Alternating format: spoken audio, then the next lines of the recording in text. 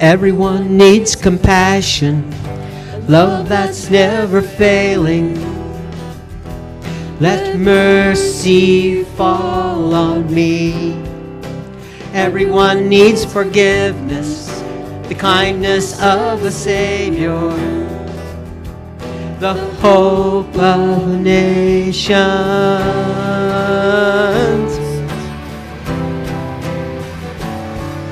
Savior, He can move the mountains. God is mighty to save. He is mighty to save forever. Author of salvation. He rose and conquered the grave. Jesus conquered the grave. So take me as you find me, all my fears and failures. Fill my life again. I live my life to follow everything I believe in. Now I surrender.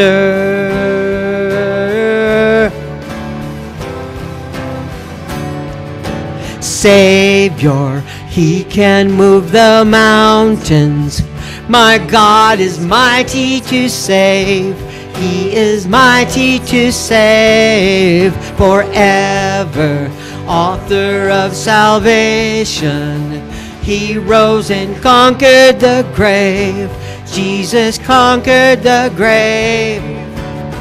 Shine your light and let the whole world see. We're singing for the glory of the risen King. Jesus, shine your light and let the whole world see. We're singing for the glory of the risen King. Savior, He can move the mountains. My God is mighty to save. He is mighty to save forever. Author of salvation. He rose and conquered the grave. Jesus conquered the grave. Savior, He can move the mountains. My God is mighty to save. He is mighty to save forever. Author of salvation. He rose and conquered the grave. Jesus conquered the grave. Shine your light and let the whole world see. We're singing for the glory of the risen King. Jesus, shine your light and let the whole world see. We're singing for the glory of the risen King.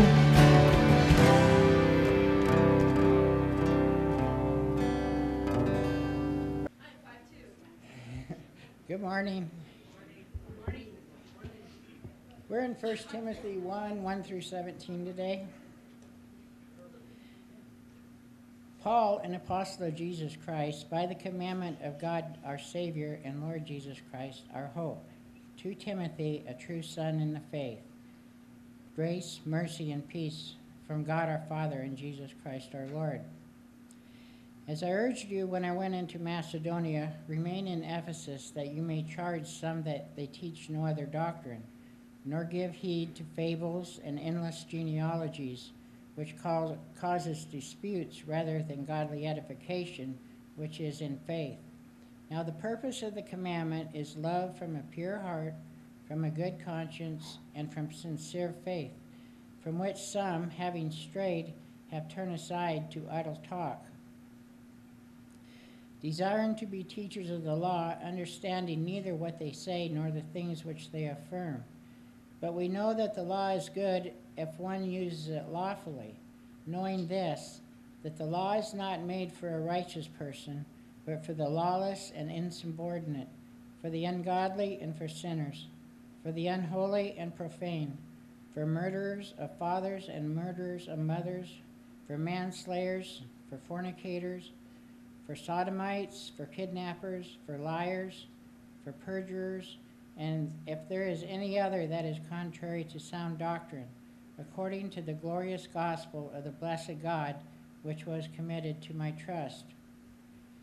And I thank Jesus Christ our Lord, who has enabled me, because he counted me faithful, putting me into the ministry. Although I was formerly a blasphemer, a persecutor, and an insolent man, but I obtained mercy because I did it ignorantly in unbelief. And the grace of our Lord was exceedingly abundant, with faith and love which are in Christ Jesus. This is a faithful saying and worthy of all acceptance, that Christ Jesus came into the world to save sinners, of whom I am chief.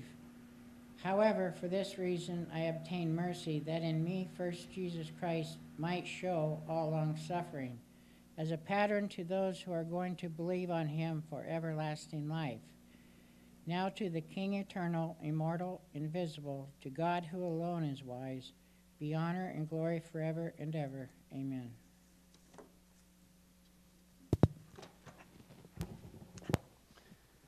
Thank you, Mike. We have been talking about false doctrine when we were in the other book just before us.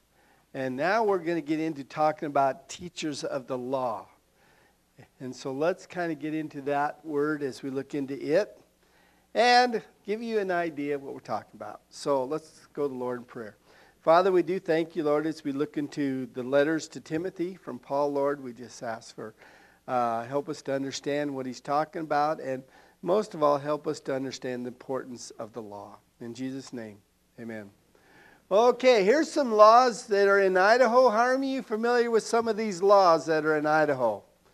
It is against the law to live in a doghouse or kennel unless you're a dog. Okay. Huh?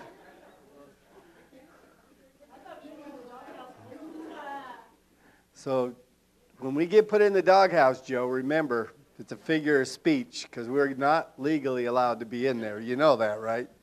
So, in Idaho Falls, it is legal to ride a motorcycle if you're over 88. Did you know that? And in Idaho Falls, if don't you dare think about riding a merry-go-round on a Sunday. It's against the law. Did you know that? These are just a few of the ones in Idaho. In Tamarack, you know where Tamarack is? It's a little town up by Council. It is illegal to buy onions after dark without a permit. And you also can't sell chickens after sundown without permission from the sheriff. So remember that next time.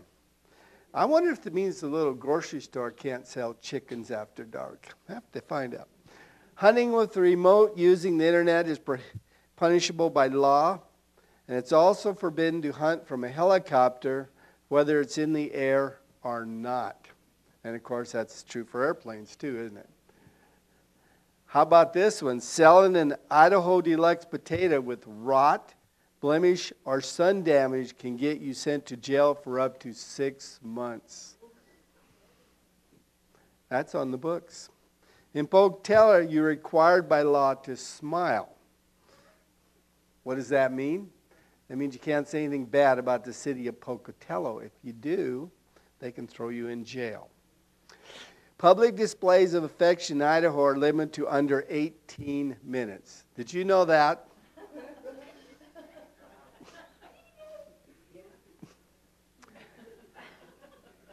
So keep that in check, fathers and mothers. When you see your daughter or somebody out there, turn the clock on and time them, right? In Eagle, it is illegal to sweep dirt from one's house into the street. The state of Idaho forbids you from fishing off the back of a camel. Did you know that? But before you search for a different mammal to fish from the back of, know that giraffes are off limits too. And according to Mayhem, section of Idaho Code, cannibalism is also illegal unless it is necessary to survive. And do you realize Idaho is the only state in the union that has a cannibalism law? Isn't that interesting? None of the others have a cannibalism law. So those are just a few of the crazy laws that are in Idaho. And I'm sure we could have found a whole lot more. There's just a few of them. So let's get into our word today, and let's talk about the law and what it's talking about. We're going to start at verse 3. And it says, "And I urge you when I went into Macedonia, remain in Ephesus." Who is this? This is Paul writing a letter to Timothy. At the time when they went through there, they had some troubles that were going on in Ephesus. So Paul had encouraged Timothy to stay there. It says that you may charge some that they teach no other doctrine, nor give heed to fables and endless genealogies, which cause disputes rather than godly edification, which is in faith. So just a little history background. It says about 15 years after Paul planted the church in Ephesus, some elders who wanted to style themselves after teachers of the law in Jewish synagogues were teaching myths and endless genealogies. So what are the things that you learn in the Jewish synagogue? How far can you go on the Sabbath, right? Those are things that you could be teaching if you wanted to. What you can eat. The Catholic Church, remember, used to teach that you could only eat fish on what day of the week? Friday, right? Well, maybe this is what was going up there. This led to speculation, was causing misunderstanding and confusion among the people of God. The false teachers had a complete misunderstanding of the law of God. So Paul urged Timothy to remain at Ephesus to correct the false doctrine that was being taught. So like we said, what are some of the false doctrines we have talked about in the past? The doctrine of works, right? Where we taught that you had to do works to be saved, or the doctrine of baptism, or maybe the doctrine of circumcision. All of those are false doctrines. Maybe they were teaching those at the time, and Timothy was instructed to straighten them out on that. Verse 5 gives us a clue of what they should have been teaching. It says, "Now the purpose of the commandment is love from a pure heart, from a good conscience, and from sincere faith." This is what he should have been teaching. We've taught what is the great commandments that Jesus gave to us. Only 2, right, that he gave to us. If you follow those, he says you follow them all. You know, love the Lord thy God with all your heart, with all your soul, and your neighbor as yourself, right? If you do those 2, he says you'll fulfill them all and do the rest of them. Well, have you ever read the book Lord of the Flies? Pretty gruesome book, isn't it?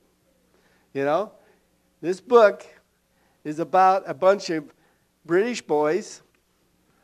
England was at war at the time, so they took these young boys, put them on an airplane, hoping to send them somewhere else. But in the process of this plane load of boys, they get attacked, and the plane goes down and crashes near a desert island. Or I shouldn't say desert island, near an island. It had stuff on it, right? And these boys are trying to figure out how to govern themselves. And as you read through the story, we find out that there's a boy named Ralph and a boy named Jack, if I remember right. These 2 boys are the ones who are made leaders of the group.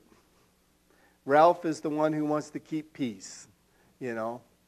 Jack is the one who's the hunter. He's the aggressive one. And as we read through the story, we see how they try to govern each other and the conflicts that happen. And in the end, what do you think, boys 6 to 13 years old, how do you think their governing is going to work out for them? Not very good, did it? Fact is, one of the boys got killed. They killed one boy in their fears. One boy fell off a cliff when a rock rolled on him when they were fighting. So battles happen, and all this is over a confusion of how do you rule people and how do you do justice. And they found out they couldn't do it as young people. It takes somebody older and mature to do that for them. So if you ever get a chance, read that book. It's a gruesome book. It's not a very good book. But what happened is the author of that book was a general in the war. And what really disappointed him is he watched soldiers do this cruel stuff to the enemy. You know? Torture them. All this other stuff. And he couldn't understand why. Sure, war is a battle, but you don't have to do all the extra cruel stuff that they were doing. And this would forced him. He got so bad he finally resigned. But he wrote this book in 1954 because of that, to try to help understand what was going on. It says this, verse 6, from which some have strayed, in other words, the original message, what we talked in verse 5, have turned aside to idle talk, desiring to be teachers of the law, understanding neither what they say nor the things which they affirm. In other words, they're trying to take the Jewish traditions and put them in the Christian community, and they don't really understand what they're doing. It's not the purpose of what God had in store for us, is it? It says here, they were most likely elders in the church since they were the ones doing the teaching. These certain persons desired to be teachers of the law. They apparently wanted to have a role in the Christian church, something equivalent to the role of their Jewish teachers had in a Jewish community. The fact they did not understand either what they are saying or the things which they had made confident assertions suggests that they were not qualified to teach. They were not able to discern their own errors. Have you ever heard of the book of Jubilees? You know, sometimes we don't realize the Bible refers to a lot of different books in it. They're lost books, most of them. But the book of Jubilees, also called the Lesser Genesis, if you were to read it, is an ancient writing that claims to be revelation given to Moses regarding the division of the days, weeks, months, and jubilees of the law. This is Jewish system. Remember, Jubilee in the Jewish system was every 50 years. Remember that? On the 50th year, you gave back everything. If you had a slave, that slave was freed. If you had bought land from somebody, that land went back to the original owner. Every 50 years, that was Jewish law. The purpose was always to keep the land in the hands of the original people through this process. That may be one of the things they were trying to teach the Christians to do. We don't know. These Jubilees are considered 49-year periods of time in which all the world history is divided. And they figure it was dated or written around 135 and 105 BC, sometime in that period through there. So this is what some commentators believe may have been what the teaching was at that time. They're not sure. Have you ever heard of the book of Enoch? The book of Enoch says is a religious text ascribed by tradition to Enoch, the great-grandfather of Noah. So if we actually had this book, you can actually buy the book online, or a version of it, I should say. Enoch contains unique material on the origins of the demons and Nephilim. Nephilims are big people.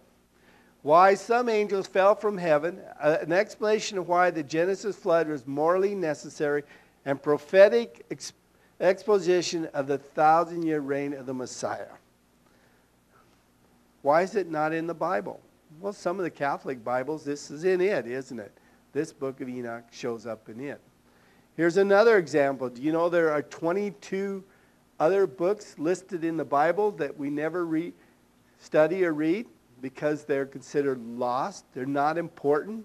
They probably do not focus on salvation in Christ. But this book here, Numbers 21 says, therefore is said in the book of the wars of the Lord, Waha and Shapha, the brooks of the Arnon, and the slope of the brooks that reaches to the dwell of Ar and lies on the border of Moab. So, anybody ever read that book? How about this one? Then this is Joshua chapter 10. It says, then Joshua spoke to the Lord in the day when the Lord delivered up the Amorites before the children of Israel, and he said in the sight of Israel, sun, sit still over Gibeon, and moon in the valley of Aladon. So the sun stood still and the moon stopped till the people had revenge upon their enemies. Now we read this in the Bible. This is the story we talk about where the sun set still for 24 hours for them to conquer. And it goes on and says, is it not written in the book of Jasher? So the sun stood still in the midst of heaven and did not hasten to go down for about a whole day. Where's the book of Jasher at? How about this? 1 Samuel talks about manner of the kingdom. There's another book that we don't know about. Our Acts of Solomon. Chronicles of the kings of Israel. Chronicles of the kings of Judah. Books of the kings of Israel. All these are in the Bible as reference points that they say you can go to. Annals of King David. Books of Nathan the prophet. History of Nathan the prophet. Story of the prophet Iddah. Book of Shemaiah the prophet and book of Jehu. Why are they not found in the Bible? These are all references that the Bible talks about. It says the origin of the Bible is who? It's God, isn't it? He's the one who inspired the writings. It is a historical book that is backed by archaeology. And we find that every day where they find more evidence to prove that the Bible is true, word for word. And a prophetic book that has lived up to all of its claims thus far. The Bible is God's letter to humanity, collected in 66 books written by 40 individually inspired writers over a period of 1,600 years. The claim of divine inspiration may seem dramatic or unrealistic to some, but a careful and honest study of the biblical scriptures will show them to be true. Powerfully, the Bible validates its divine authorship through fulfilled prophecies. An astonishing 668 prophecies have been fulfilled, and none have ever been proven false. They say 3 are unconfirmed. Well, what 3 are they talking about? The tribulation, the rapture, those things haven't been completed yet, right? But these books probably were not God-inspired, were they? They were history books that had been written to record the events of the day. That's why they were never put in the Bible. Now in the Old Testament, if you were back in Jewish time and you wanted to read the Old Testament, how would you read the Old Testament? You would go pull out the scroll, wouldn't it? The scroll of Moses. Or you'd go pull out the Daniel. All of them would be written in scrolls. It wasn't until later in history that they were combined and put in a book that we call the Bible today. Before that, they were all individual letters and scrolls that they had. It says there are more than 14,000 Old Testament manuscripts and fragments copied throughout the Middle East, Mediterranean, European regions that agree dramatically with each other. In addition, these texts agree with the Septuagint version of the Old Testament, which was translated from Hebrew to Greek sometime during the 3rd century BC. The Dead Sea Scrolls, discovered in Israel in the 1940s and 50s, also provide phenomenal evidence for the reliability of the ancient transcript of the Jewish scriptures, Old Testament, before the arrival of Jesus Christ. The Hebrew scribes who copied the Jewish scriptures dedicated their lives to preserving the accuracy of the holy books. Look what it says here. These scribes went to phenomenal lengths to ensure manuscript reliability. They were highly trained and meticulously observed, counting every letter, word, and paragraph against master scrolls. A single error. Can you imagine writing one of those whole things out and at the end of it make one mistake and that thing would be thrown away? It wasn't thrown away, it was destroyed so that it couldn't accidentally be put and found later. That's how accurate the Word of God has been throughout this time. How about the New Testament? It says evidence of the New Testament is also dramatic, with over 5,300 known copies and fragments in the original Greek, nearly 800 of which were copied about 1000 AD.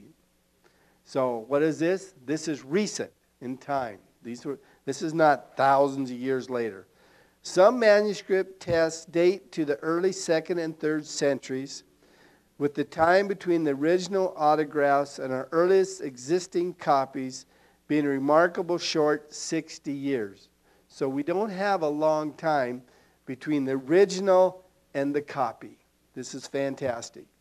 You know, look at these comparisons. Like Julius Caesar, the Gilead Wars, 10 manuscripts remain, with the earliest one dating 1,000 years after the original. And they call those accurate, don't they? 1,000 years later, they made a copy. And he goes on and lists some others there that tell you. So we know the accuracy of the Bible is very accurate. We know the accuracy and the reliability of the New Testament is very accurate. So let's go on here.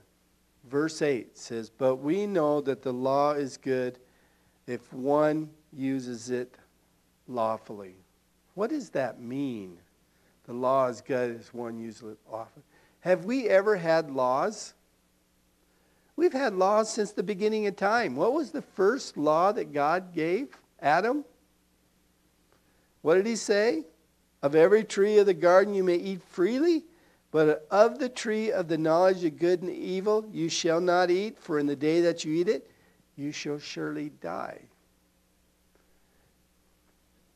We only had one law back then, wasn't it? And we couldn't even keep one law. You know? So are laws good? Do we have laws today? Of course we have laws today. This is what John Calvin says. John Calvin says the law has three uses. First, the law is punitive, is that it condemns sinners and drives them to Christ. That's what laws do. It makes them look towards the good, doesn't it? An unbeliever comes under conviction of sin and sees how he has broken God's law. He cries out to Christ for forgiveness. Second, the law is a deterrent in that it restrains evildoers. This applies to all people and is best seen when driving down the highway and you see flashing blue and red lights. When you drive down the highway, what's the first thing you do when you see flashing blue and red lights in front of you? You do what? You look at your speedometer. You automatically take your foot off the gas pedal, don't you? 99% of the time. Whether you are breaking the law or not, it don't matter. It's just what you do. You know? It's because we know that there's a law that says we dare. Not supposed to do that. And third, the law is educative in that it teaches and guides believers. A believer has received forgiveness for his sin. He wants to know how to please and honor and serve God. And so the law now teaches and guides him. Does not the law teach us, like the 10 Commandments, we're not supposed to murder and do these? And yet, people do it, don't they? And then verse 9 says, "And knowing this, that the law is not made for the righteous person." What does it mean the law is not made for the righteous person? You would think that's what the law is made for, wasn't it? Well, let me give you an example of what I'm talking about on that. Have you ever known a guy who thinks he's good? He's a good guy. All the time, you know, he always does the right things. And you talk to him about Jesus Christ, and what does he say? I don't need him. I'm doing the right things. I'm doing everything right. I'm not sinning. I did, you know. These are what they call righteous people. They think they are righteous. They think they can get to heaven based upon their works or their good deeds or something. They don't think they need Christ. Luke 5:31 says, Jesus answered and said to them, "Those who are well have no need of a physician, but those who are sick. I have not come to call the righteous, but sinners to repentance."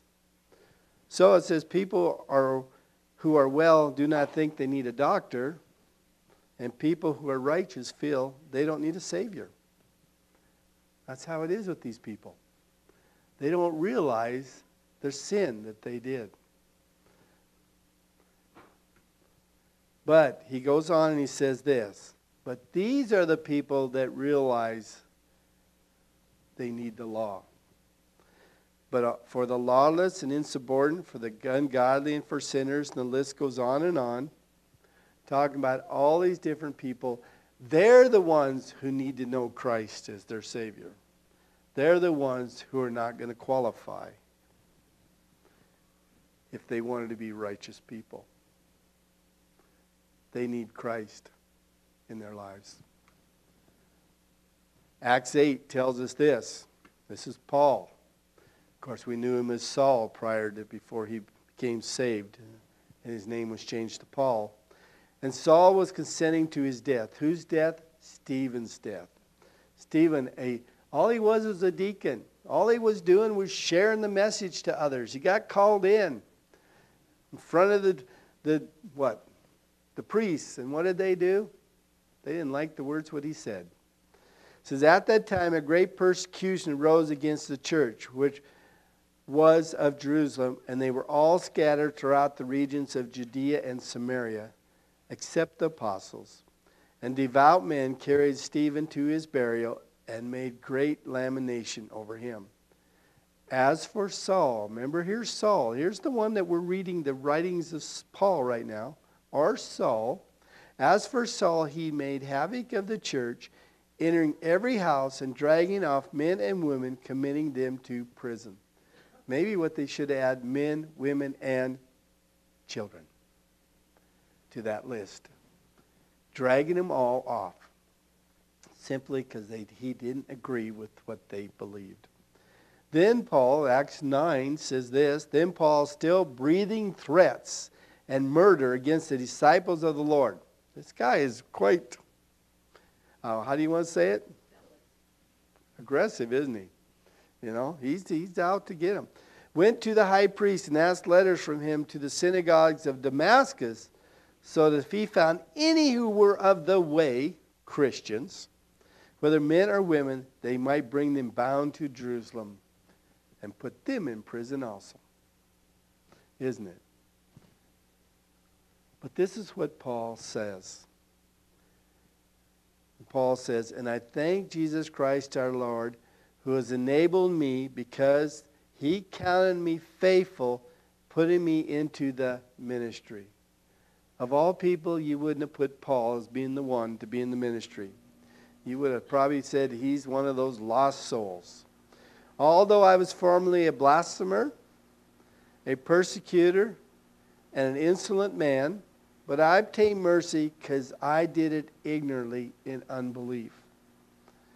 And the grace of our Lord was exceedingly abundant with faith and love which are in Christ Jesus. This is a faithful saying and worthy of all accepted, that Jesus Christ came into the world to save sinners.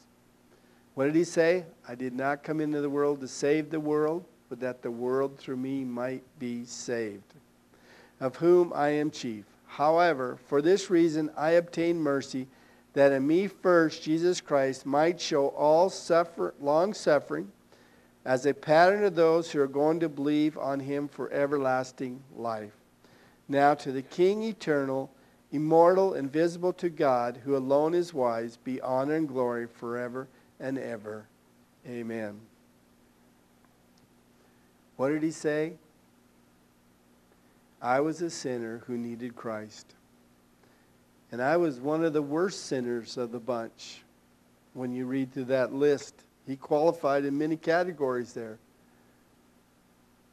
That's why we can say to prisoners who are in prison who have committed murder and all the other crimes that you can still come to the Lord Jesus Christ, because he wants your soul. He wants you to be with him. How heard of Tom Brady? Everybody know who Tom Brady is? Of course you do. You know? He's the greatest of all time of all football quarterbacks. Says he's not only talented, but also disciplined in his preparation. Apparently, Brady is extremely disciplined about what he eats. His diet is designed to give him maximum performance. The fact that he is 44 years old and is still one of the greatest quarterbacks in the league says something about his preparation. Now, if I remember right, it wasn't that too long ago they asked him, you're 44, why are you still doing this? What was his response? I want to play with my son. His son is coming up in football, and he hopes to be able to play a national tournament with his son. Isn't that exciting? He has a goal and a purpose there. Quarterback in the leagues. In the spiritual realm, reading and studying the Word of God is like eating food in the physical realm. Many, if not all, Christians want to be spiritual. Tom Brady's, but do not put in any time reading and obeying God's Word. They may attend worship service diligently, and if there's any reading God's Word in the service, they may be the only time they crack open their Bible that week. If you want to grow in healthy doctrine, we need to spend far more time than what we do in reading and studying God's Word. If you want to be a Tom Brady, you have to do the work. Just like we study today. There were teachers who wanted to teach doctrine. They wanted to get up and be teachers in front of the group. But they didn't take the time to understand the true message of Jesus Christ. They were so used to the law. So as we go forth today, let us all be, well, shall we say, Tom Brady's? Let us read God's Word. Let us grow, because we are looking at a world today that is changing daily. The battle between Russia and Ukraine was going to spread further and further as we've seen all these other countries around it start putting on sanction and restrictions and concerns. It will affect us in one way or another. But we trust God, because His Word tells us we know the end of the story. Father, we thank you, Lord. We thank you for the prophecies you've given us. We thank you for your Word, and it tells us exactly what we can expect to happen, and we can see it coming together a piece at a time. Like it said, you told us that we will know the time and the seasons. We just will not know the exact day or any of that. But your Word's been open, and it shows that we're in those seasons. So, Lord, we just pray that our hearts and minds are prepared to know more about you. As we go forth this Sunday, let us be faithful. In Jesus' name, amen.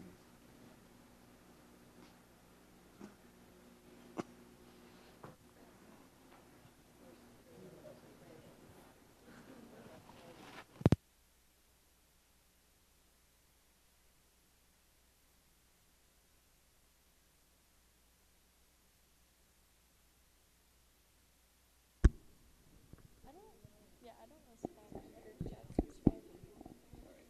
Just me and your mom. What? I'm just, what's the word?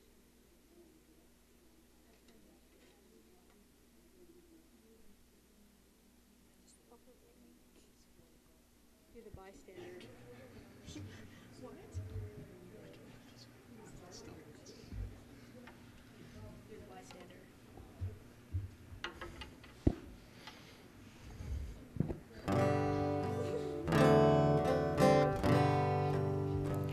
I am thine, O Lord, I have heard thy voice, and it told thy love to me. For I long to rise in the arms of faith, and to be closer drawn to thee. Draw me nearer, near, blessed Lord, to the cross where thou hast died. Draw me nearer, nearer, near, blessed Lord, to thy precious bleeding side. Consecrate me now to thy service, Lord, by thy power of grace divine. Let my soul look up with the steadfast hope, and thy will be lost in thine. Draw me nearer, nearer, nearer, blessed Lord, to the cross where thou hast died. Draw me nearer, nearer, near, blessed Lord, to thy precious bleeding side. Oh, the pure delight of a single hour that before thy throne I spend, when I kneel in prayer and with thee, my God, I commune as friend with friend. Draw me nearer, near, near, blessed Lord, to the cross where thou hast died. Draw me nearer, near, near, blessed Lord, to thy precious bleeding side. There are depths of love that I cannot know till I cross the narrow sea. There are heights of joy that I may not reach till I rest in peace with thee. Draw me near, near, near, blessed Lord, to the cross where thou hast died. Draw me near, near, near, blessed Lord, to thy precious bleeding side. Dear Lord, thank you. Thank you for the gift you gave us of eternal life. Thank you for your word that we can study each day. Keep it in our hearts, Lord, we pray. In Jesus' name, amen.